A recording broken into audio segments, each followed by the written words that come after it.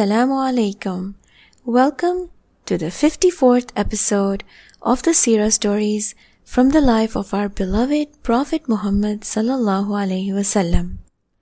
In the last episode, we studied an important incident that occurred after the expedition of Banu al-Mustaliq and the revelation of Surah al-Munafiqun.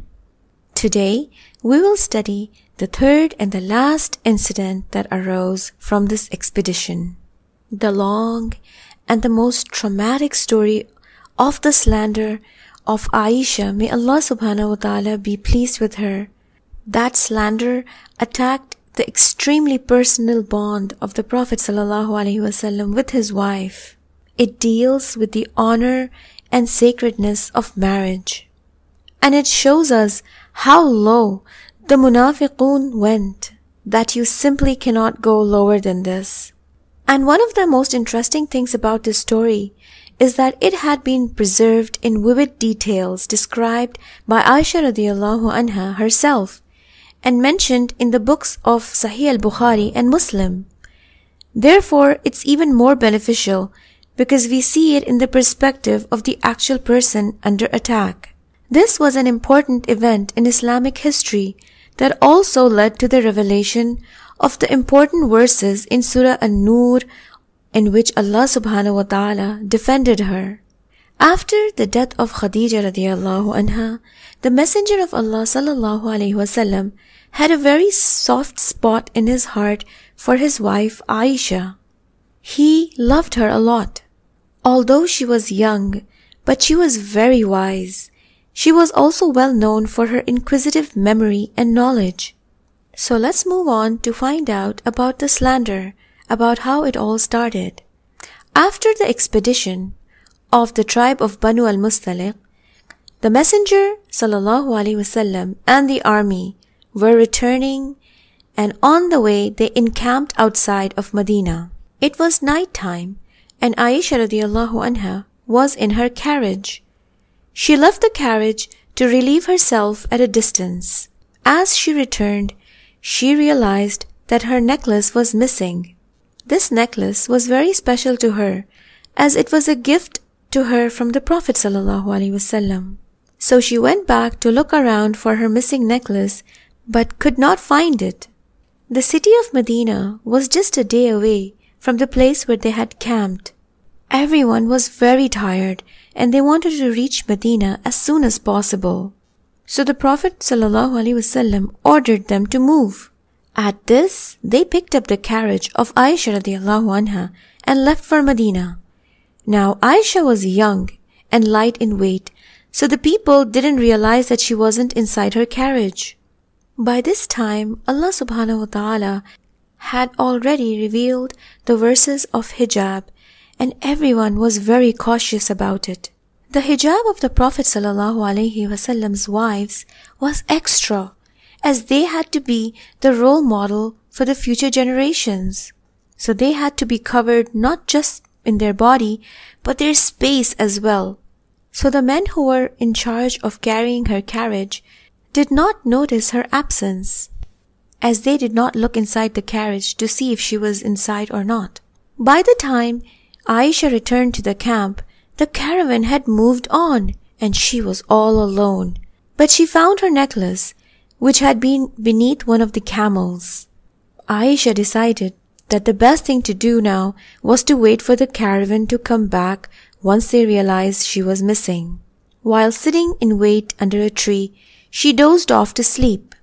A soldier named Safwan ibn al-Mu'attal had been sleeping in a different part of the camp when the army had marched on, and he was trying to catch up. As he rode his mount towards Medina, he came across Aisha. She woke up when heard a man saying, "La hawla wa la quwwata illa billah." She quickly covered herself with her veil. Out of modesty, Safwan did not engage in conversation with Aisha radiallahu anha. All he did was that he lowered the camel, walked away, and then he guided the camel with his hands all the way back to Medina.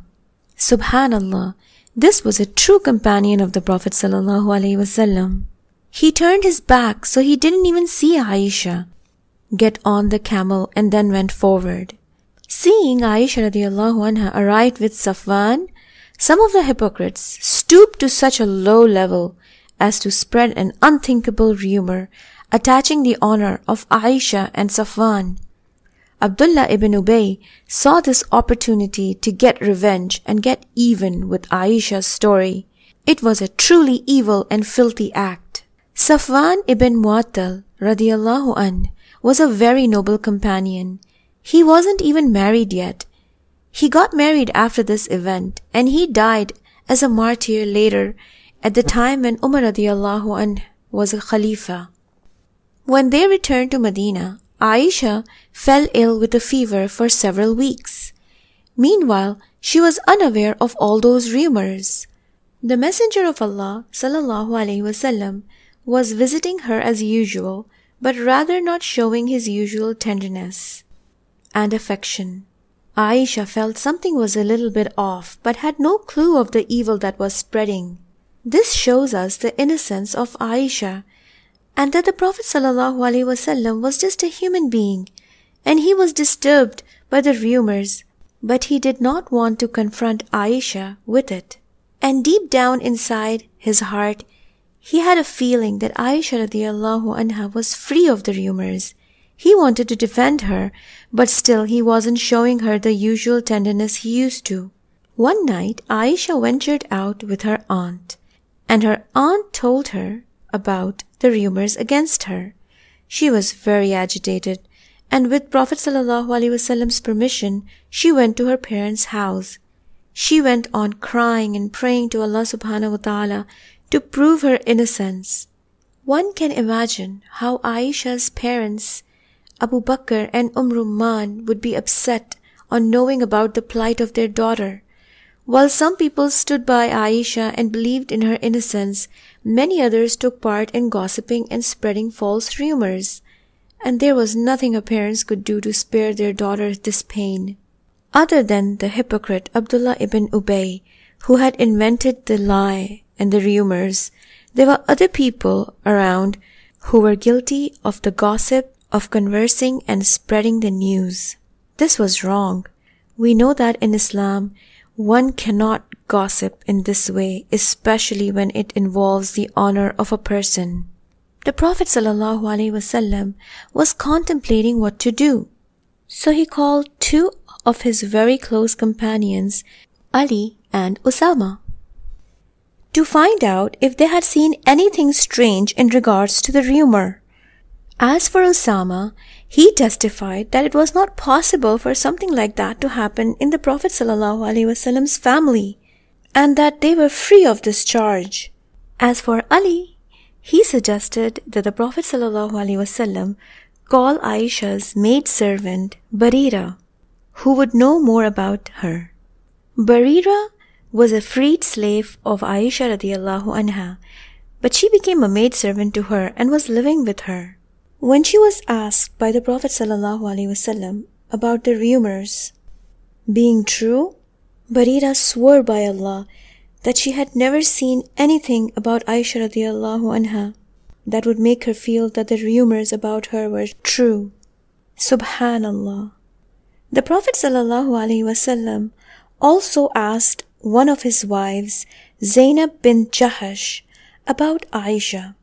Even though Aisha and Zainab were not friendly and had a lot of rivalry between them, but Zainab, may Allah subhanahu wa ta'ala be pleased with her, was noble and honest. She said, I will not cause my eyes and ears to fall into sin. Wallahi, I only know the good of Aisha. Hence, Zainab radiallahu anha also praised Aisha. With this, we come to the end of today's episode.